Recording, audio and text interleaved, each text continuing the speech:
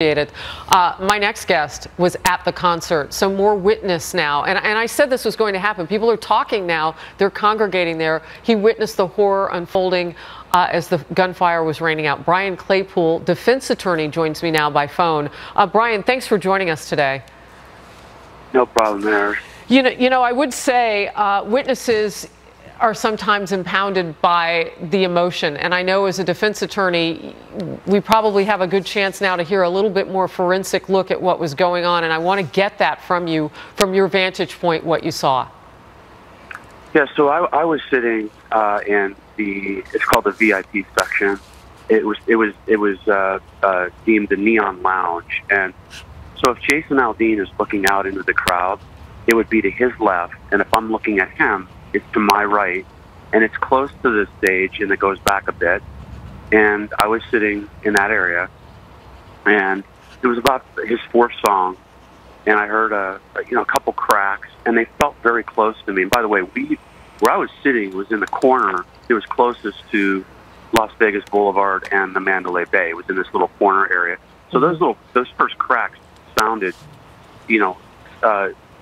like it was a fireworks or firecrackers, but I looked up and I didn't see anything. And then what was eerie was Jason Aldean hesitated during the song. He missed a few beats because he was worried. And then what really got me, I mean, the moment that really seared my mind, it'll be in my mind forever, is I then heard some more noises, and I looked at Jason Aldean, and he literally dropped his guitar and sprinted off the stage. At that moment, I jumped up and started running to the side to run up the stairs to get out of the VIP section. And then that's when the onslaught of I can't even tell you, it felt like at least 30 seconds. It just would not stop.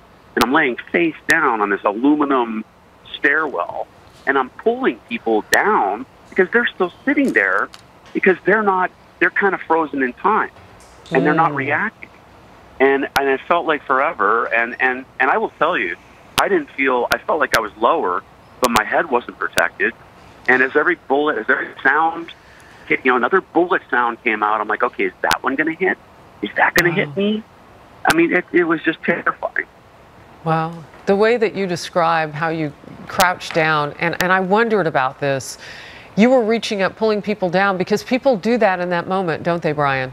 They freeze. You don't know which way to go.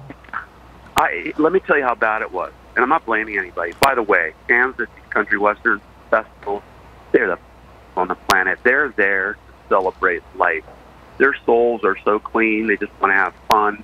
And moments before the shooting, it was surreal, Eric. I actually saw two Las Vegas police officers right in the general section, about 25 feet in front of me. They were chit-chatting with a couple women and a couple guys. And I said to myself, man, what a gig, what a great gig they had for the last 3 days.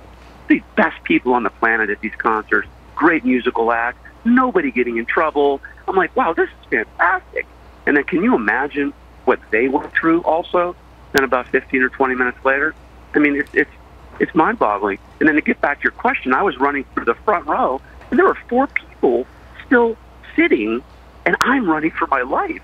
So, and then real quick, I mean, after it stopped, he must have been reloading. And by the way, we didn't know where the shooter was. So we thought some shooters were going to jump over the 5-foot fence and come inside and kill us. But then I ran down these stairs real quick, and then there was a heroic guy near a door that channeled about 15 of us into this little room under the bleachers, like a production room. And that's a second thing that I will never forget. There were 5 or 6 young women in that little room, kneeling, crying in a corner. And I'm going to tell you, that was heartbreaking. I mean, I will never forget those women crying there because at that point I went from, man, I'm going to die like the Orlando shooting in this room. That's what I first thought. It was like, pick your poison. It's like, what do we do? Do I run straight or do I run into the room? We're going to hold you over for the commercial break. We're right back.